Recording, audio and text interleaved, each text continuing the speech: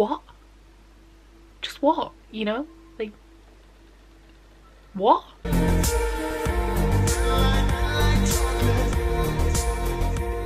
Hey guys, welcome back. If you're new here, my name is Becca and today I'm going to be starting a new book diary and it is going to be for Furyborn by Legrand. So all I know about this book so far is that it is about two queens who are separated by 500 years and yet are connected by a prophecy and also possibly blood. I've read chapter 1. I rolled my eyes extremely hard because there's angels in it, which I definitely did not expect. So I'm now a little bit more hesitant going into it than I was to start off with because I didn't sign up for a book with angels. But we'll see. We'll see how it goes and how I feel about it. So far I'm guessing the queen from 500 years ago has had a baby and sent the baby away because of reasons that I don't really understand, and the boy that was taking the baby away seems to not have made it through this weird portal that he made, but the baby has escaped. So that's all I've read so far. The chapter that I'm about to start starts 2 years before that, so we'll see where the story goes. I don't really have much of a clue at the minute and I'll fill you in when I have some more thoughts. So I've only read 2 pages, but I just feel like this language isn't appropriate for the time that this is set. I am assuming that this is the princess or queen or whatever from 500 years ago. And regardless, I feel like this is going to be in like a medieval type fantasy setting throughout. I don't think the queen in the more recent timeline is going to be any more like modern. Like I don't feel like she's going to live in our world. I feel like it's going to be straight up fantasy. But I feel like this is the queen from 500 years ago anyway. They've just found out that a princess has been murdered from a neighbouring country that they're not really getting on with. And this guy that she's delivered the message to that the princess is dead says, "You shouldn't look so happy about it." And it says, she slid into the chair across from him. "I'm not happy about it or anything. I'm simply intrigued. I'm not happy about it or anything." That's something that I would say, and I have like a very obviously colloquialized Northern English accent and way of speaking. So I don't feel like "I'm not happy about it or anything" really fits with the time period of this world that I'm getting a sense of. So I just thought that was worth mentioning. Obviously I'm only on page 16, so I could be wrong about the time period, but it just feels very medieval like, and that just didn't really fit for me. I'm now on page 32 and we've been introduced to the second queen, which is Eliana. And that is actually 1000 years later, not 500 like I originally thought. So I'm getting very like Selena Sadothian vibes from her. She's like a vigilante, but she's just chased down these guys who are apparently kidnapping women and children, and they're in a boat, and she's like attacked them. And it says, "The figure on the dock turned just as Eliana reached him. She whirled, caught him with her boot under his chin. He fell, choking. One of the figures from the boat jumped onto the dock. She swiped him across the throat with Arabeth, pushed him into the water after his comrade. She spun around, triumphant, beckoned at the abductor still waiting in the boat. 'Come on, love,' she crooned. 'You're not afraid of me, are you?' She has a lot of Selena swagger. Like she's very much like the place that she's in, the setting of this new area, which is quite far away from the area we started from, like what I've gathered from the map. And it's just like Grifthold, and she's just like Selena. So that's very interesting. And I hope she isn't just like a cookie cutter type Selena character, because I'm already currently reading Empire of Storms, so I don't need more than one Selena in my life right now. So Eliana just killed 3 children, so I completely take back what I said about her being like Selena, because Selena has a heart and does not pull that shit. This so far has got references to lots of people and things and politics in the world that haven't been explained yet. So I don't really understand a lot of what's going on, but I do not support the killing of 3 children. She's like very... I was feeling Selena first, but now I'm feeling like Mia from Nevernight, but with a less brutal and badass writing style. So we'll see. So I'm on page 68 and I do not appreciate this. Riel is racing in the Boon Chase, is that what it's called? And she's using her powers because the assassins are after Audric. And it says, she's like, it's disgusting. Her horse is called Malaya, and it says, Malaya took a few faltering steps and then something beneath Riel gave way and she looked down. Her horse was a raw pulpy mess drenched with blood, patches of her grey coat charred black and smoking. I don't appreciate that. I don't appreciate it. Anything to do with animals in books, no, especially graphic things, I don't need it. So I'm on page 112 now, and we've met the wolf, who then said his name was Sam, and my mind was blown. I even wrote on a sticky tab, I was like, is the wolf Eliana's father? And then I felt foolish like 5 pages later, because it turns out that it's Sam. So there was that. I'm also beginning to really like the men more. I really like the wolf, Sam. I like Audric a lot more now. It's weird, like I had loads of criticisms, as you will have seen at the beginning of this video, and now I've got up to, I'm on page 131, I'm so sorry. I've got further into it. I'm actually really enjoying it, like it's compelling me to read on now that I've got over the first hurdle. So Harkin has just sacrificed himself, which was a little bit sad, but I didn't really get time to get to know him.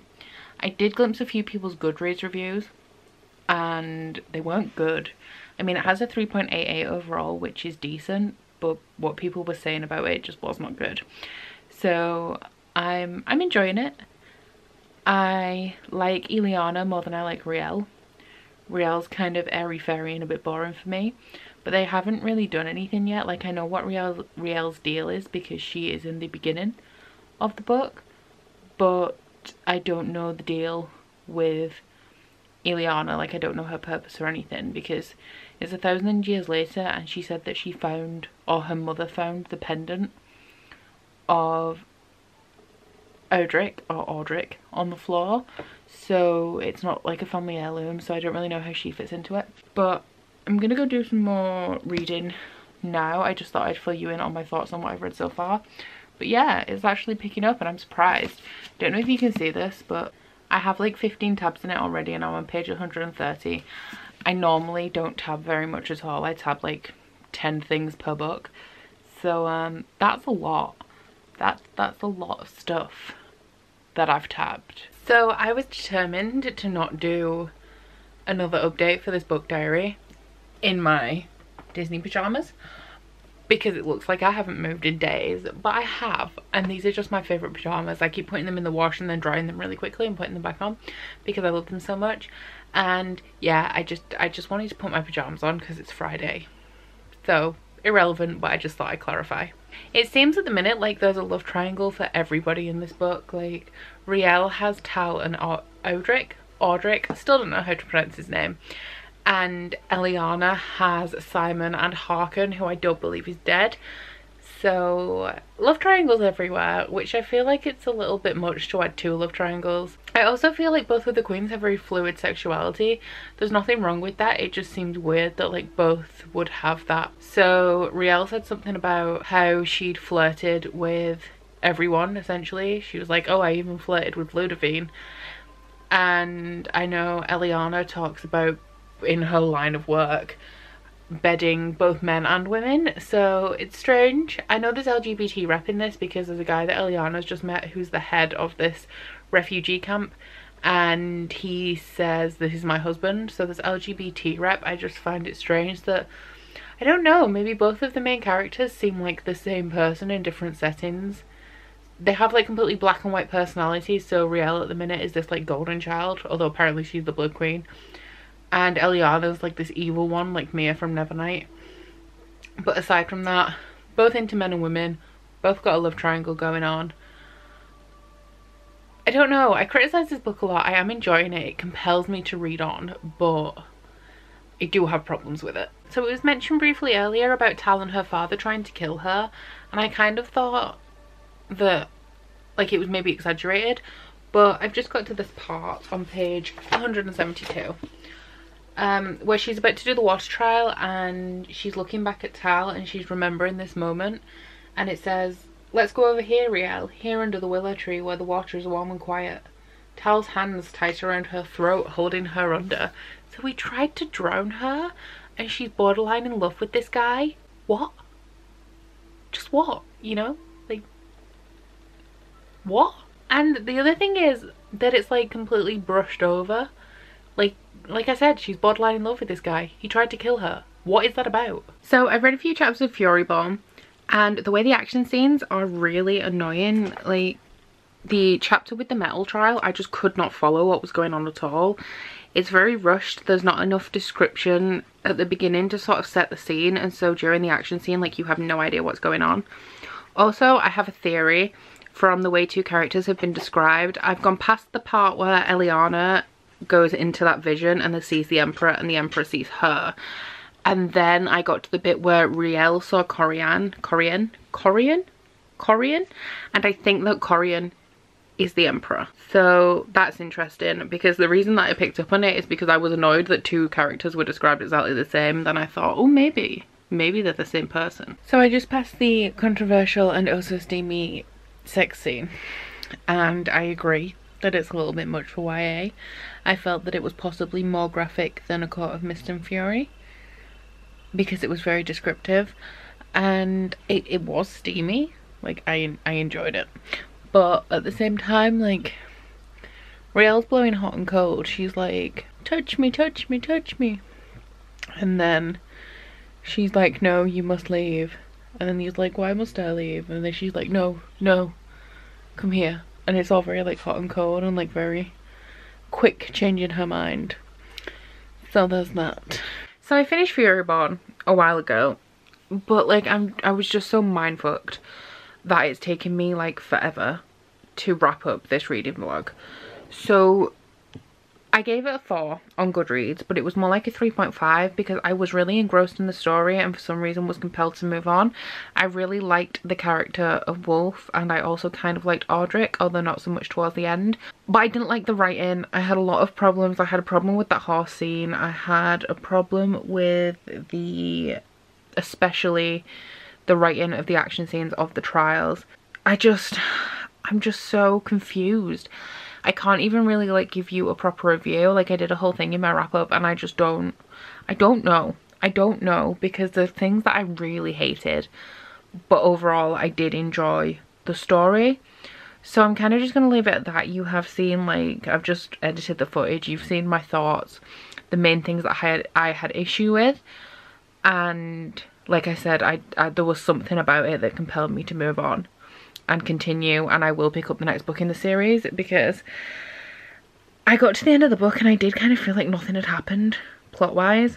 I didn't really feel like much had moved forward. Like, you kind of found out who the characters were. You found out that Eliana was the baby, so she's Riel's daughter, and they like jumped through time. So you found out that and things like that, but it was all just like characters realizing things about themselves. There was no actually moving forward of the plot. I don't know where it's going next, and this whole book just has me really confused, so I'm just gonna leave it there. Thank you very much for watching this. Please let me know what you thought of this book. I'm assuming that if you watched this that you have read it, so please leave me a comment. Let me know how you felt. Did you agree with me? Didn't you? Let's start a discussion. But don't forget to like if you liked it and subscribe if you want to, and all my stuff is in my description box, and I'll see you guys later. Bye. Oh, you bite your friend like chocolate. You say you will go where nobody knows, with guns hidden under our petticoats. We're never gonna quit it, no, we're never gonna quit it, no.